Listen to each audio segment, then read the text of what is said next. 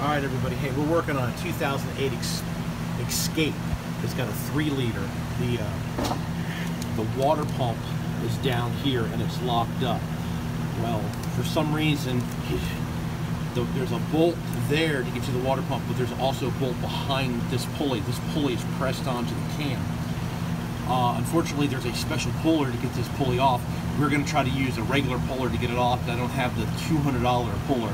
So let's go on and see if I can get this pulley off without damaging it. But you have to pull this pulley off to get that water pump off. The later models, they move the water pump down farther and you don't have to pull the pulley off. But on this car, you have to. So let me get some of the stuff we're going to do. We're going to take this air boot out of the way, this hose out of the way. I think I'm going to go ahead and pull the battery out also to give myself more room to get in there to work.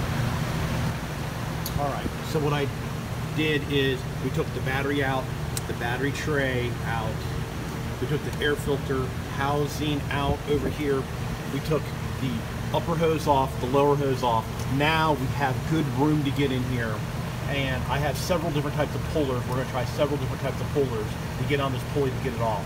The $200 puller has like this half moon that goes behind that you bolt in and do all this other stuff, but this pulley looks like it's pretty good, and we'll see if we can get it off with a regular puller. All right, we got all the stuff removed. We had to take off that one lower hose. I have my good Matco puller on it, and we're gonna see if we can get this pulley off here without using the $200 puller and without damaging this pulley.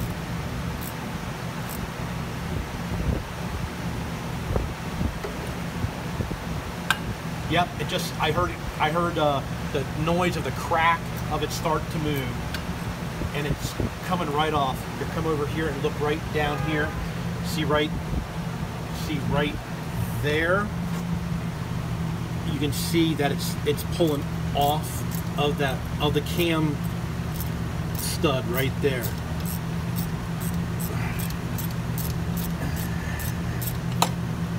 It's not on very far at all. So now that we have that off, the problem is you can't get to that bolt and to that bolt to get this water pump out. And actually, stay right there.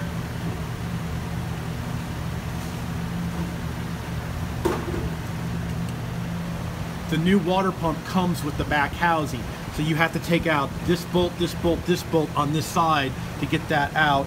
And this thing sits in there like that. So that pulley is covering these two bolts. So you have to take those two bolts. That's why you have to take that pulley off. All right, let me get the pump out, shine down there. And there's the pump right there. And we have 2 more hoses we have to take off and 3 or 4 more bolts, actually 3 hoses, and we'll get the pump off. Here's a better look on how I got the pulley on the puller. Now, as you see, I had to put one of the pins to the outside and one of the pins on the inside. And I used my crossbar and tightened up the 2 nuts so it would grab here. And then I had to put my flat tip on. And it's not centered, but actually that was good because it grabbed on the outer lip. It didn't do any damage to the camshaft, and it came right back off. And it looks like I'm going to be able to use my power steering puller to put everything back together. All right, here's the pump back in place. Now, the oxygen sensor wires here go on the other side of this hose, so you have to unplug those 2 oxygen sensor wires so you can get the pump out. You have to take the thermostat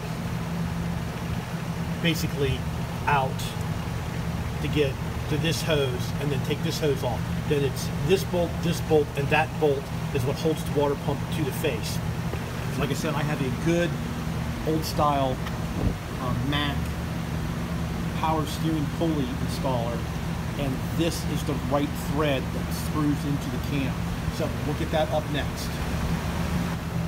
Okay, I have my MAC power steering pulley installer, and this is the right thread. Here's the pulley. I went ahead and put a little bit of oil on this so it goes on good.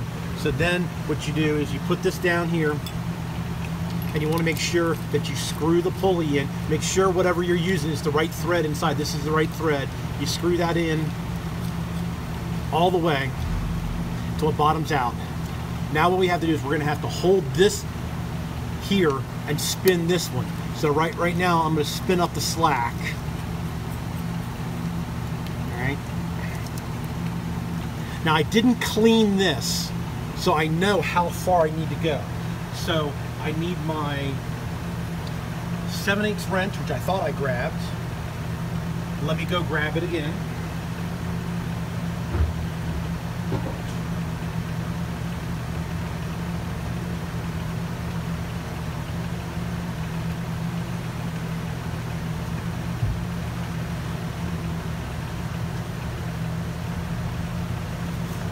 There's my 7/8 wrench, and you tighten up the center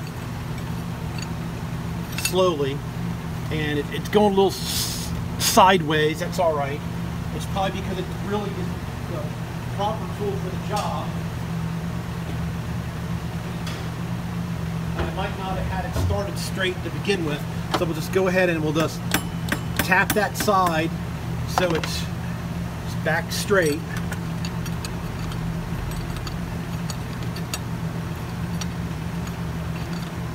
There we go. Now it's straightened back out.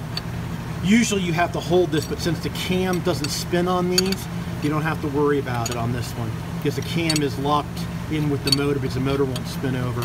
But if you're doing a power steering pump, you have to hold this because the power steering shaft wants to spin. So you just go ahead and you just bring this in.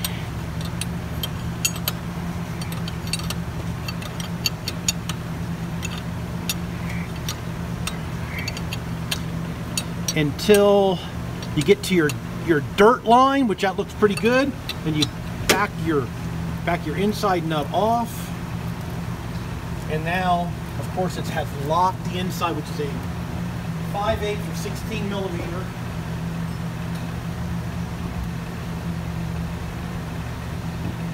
And then this should break free and come back out.